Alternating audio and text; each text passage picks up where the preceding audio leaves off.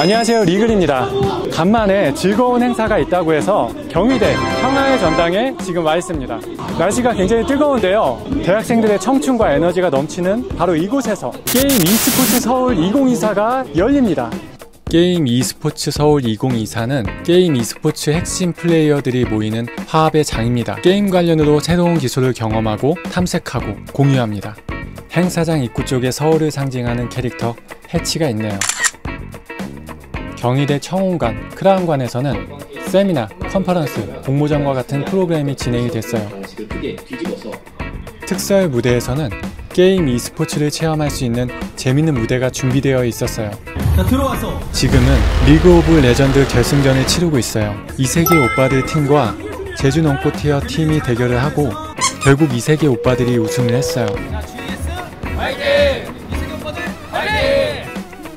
이어서 배틀그라운드 결승전도 진행했습니다. 제가 게임을 잘 못해도 보는 건 재밌네요. 날씨가 아주 뜨거울 정도인데 많은 분들이 관람을 하셨어요.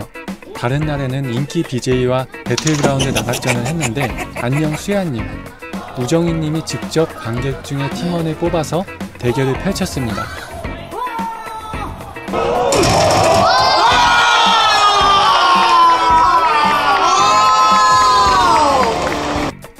이렇게 많은 사람들이 줄을 섰어요. 왜일까요? DJ 맥스 다 아시죠?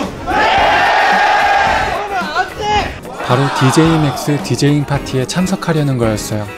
도대체 이게 무슨 공연이길래 사람이 많은가 했더니 직접 보니까 화려한 그래픽 퍼포먼스가 시각을 즐겁게 하고 신나는 음악이 함께해서 인기가 많을 수밖에 없겠더라고요. 관객들의 호응이 엄청났습니다.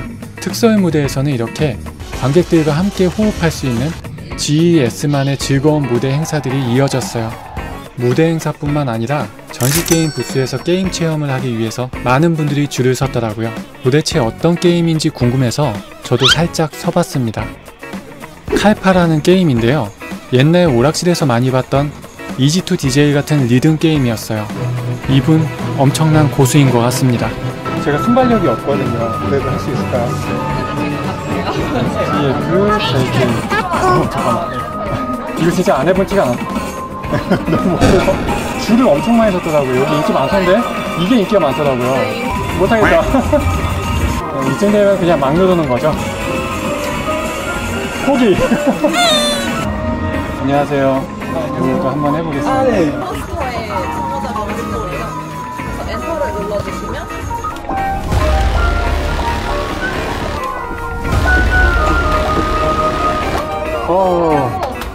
그래도 할만한 것 같아요. 진짜요? 네, 감사합니다. 와, 너무 이쁘다 이거. 알아서 싸우는구나 이렇게. 네, 자동으로 공격을 하고. 스케일 던전이라는 게임인데요, 이거 말고도 다양한 게임들이 전시되어 있었어요. 먼저 맞추실게요. 보이실까요? 네. 컨트롤러 이거 잡으시고 VR게임을 해봤는데요, 아무것도 모르고 그냥 했는데 방탈출 스타일의 공포게임이더라고요. 뒤에 180도 방향 뒤에 선반을 보시면은 발킹 하나 있어요. 조언을 받으면서 했는데도 익숙하지 않아서 어려웠어요. 그리고 실제 조립판이 있어요. 드라이버를 끌어와야 되는데 이건 뭐 모내기 하는 것 같네요. 결국 탈출하지 못했습니다. VR이라 실감나네요. 스팀에서도 이렇게 판매 중이에요? 네. 360 포토 영상 촬영해봤는데요, 이것도 재밌어요. 어떤 포즈 해야 될지 어색해서 그냥 서 있었어요. 근데 영상 나온 거 보니까 정말 신기하네요.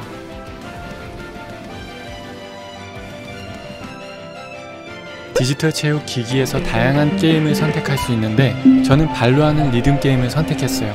정말 게임을 발로 합니다. 재밌어요. 내가 밟는 게 리듬인지 마치 벌레 밟는 고라니처럼 열심히 뛰었어요. 영상인가요?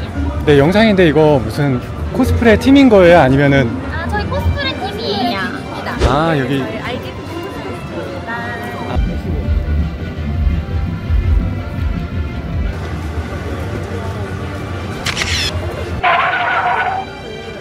PNC 로비에서는 프로게이머들이 사인해주고 있었어요.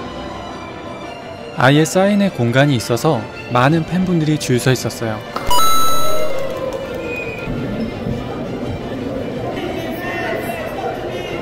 특히 외국인 프로게이머들이 많이 보였는데 인터뷰도 잘 해주고 사진도 함께 잘 찍어주고 아주 매너있고 친절했어요. 그냥 주시는 거예요? 뭐 이벤트 안 하고? 네. 시민 행사요? 너무 좋네요. 하나 더 드릴까요? 네, 말씀해주세요.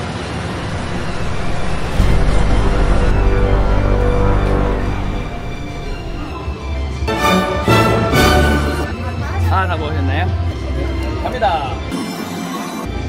오, 이렇게 드릴게요. 감사합니다. 이 행사가 어떤 행사인지 말씀해 주실 수 있나요? 게임 e스포츠 서울 2024는 올해 처음 진행하는 게임과 e스포츠 페스티벌이고요. 시민들이 게임과 e스포츠를 좀 가까이 접할 수 있도록 처음 진행하게 된 페스티벌입니다. 게임 e스포츠 서울 2024 화이팅! 파이팅! 이 행사 진행하시고 이렇게 보신 소감이 어떠신가요? 생각보다 정말 다양한 분들이 많이 오셨고 또 구성도 잘 되어 있어서 많은 분들이 잘 즐겨 주시는 것 같아서 정말 즐겁게 저도 관람하다 가는 것 같습니다. 다양한 국가의 외국인 분들과 함께 해서 더 이 행사가 의미 있는 것 같습니다. 게임 e스포츠 서울 2024 화이팅! 파이팅! 자, 오늘이 행사 마지막 날인데 네. 소감이 어떠신지 한번 말씀해 주시겠어요? 네. 작년에 롤드컵이 우리나라에서 개최되고 올해 또 배틀그라운드가 이제 서울컵이랑 같이 개최된다는 점이 특히 서울에서 그 e스포츠 산업이 더욱 활성화되고 있다는 점에 정말 감격스럽고요. 앞으로도 이런 행사들이 매해 또 개최될 예정이니까 e스포츠 또한 콘텐츠 강국으로서 발돋움하는 그런 계기가 됐으면 좋겠습니다. 화이팅! 네, 처음으로 경희대학교 한번 와봤는데 이렇게 많은 부스들도 있고 또 사람들도 많이 있는 것 같아서 기대가 되게 되고요. 여기까지 온 만큼 최대한 즐기고 가겠습니다. 감사합니다. 서울시장님께서 GES2024 행사를 빛내주러 오셨습니다. 전시 부스들 투어하면서 응원해 주셨어요. 기념사진 촬영도 빠질 수가 없죠.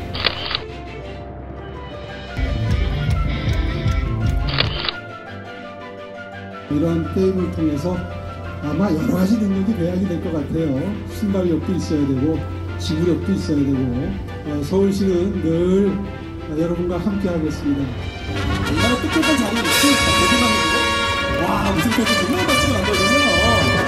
마지막으로 배틀그라운드 리그오브레전드의 시상식이 진행됐습니다. 수상하신 분들 정말 축하드려요.